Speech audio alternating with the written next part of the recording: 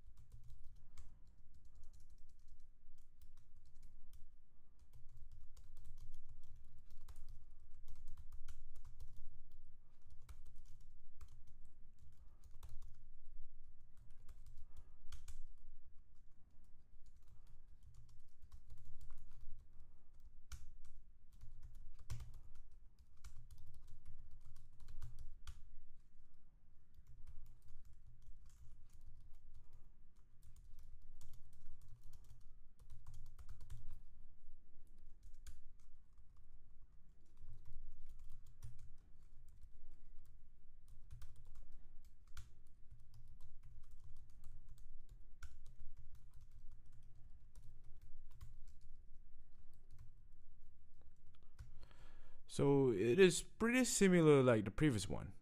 So we're just gonna create the get API.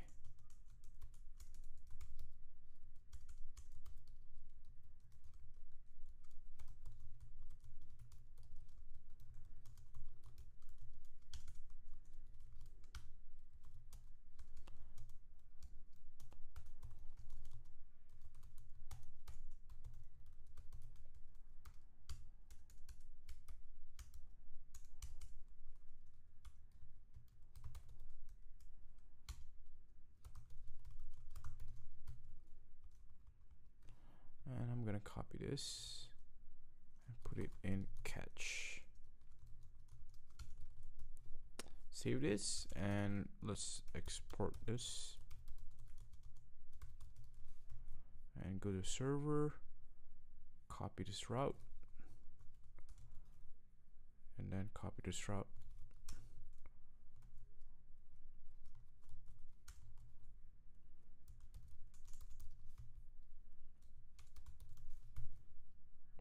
Okay, copy this, change this, save it and go back to owner. And as you can see that we posting, as you can see, we are using a post method.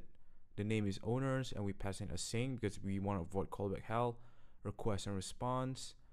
And then we create a new owner object, save it to the body of the name and about, and then we save it and we pass in await so that again we want to avoid callback hell, and then we want to respond with a success true and then the message, and then we want to catch if there's any error. And as for get, same thing, async and then try catch, find the owner, all of the owner, and it responds back with all of the owners.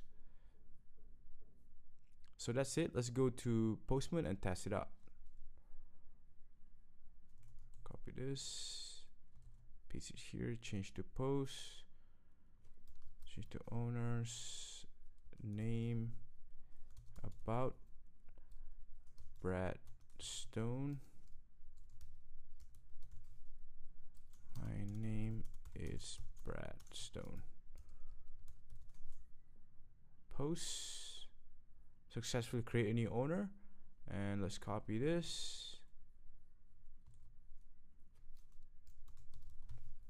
and let's get, there's nothing here.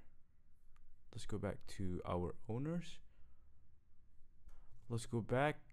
Most likely we made a mistake here. Alright, we send a param, so let's go to body and let's go to name, Brad Stone, about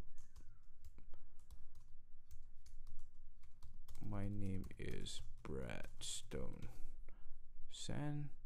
Successfully created a new owner, and let's get it, and there you have it. Let's create another owner, which Walter Isaacson. Copy his name and change it to here, and then let's get again. Now we have 3 owners. I'm going to delete this, so let's go to our database, refresh,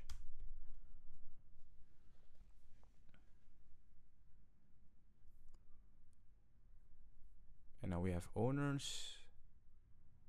And let's delete this, delete it, and we have deleted, and now we have these 2 official owners. So there we have it. We have successfully created an owner APIs. So I'll see you guys in the next video, where we are going to complete our product APIs. It will be pretty much the same. There will be get all products, and it will be get a single product, and then we have to update our product and delete our product. If you can figure out by yourself, give it a shot. If you can't, you can see the solution. I'll see you guys in the next video.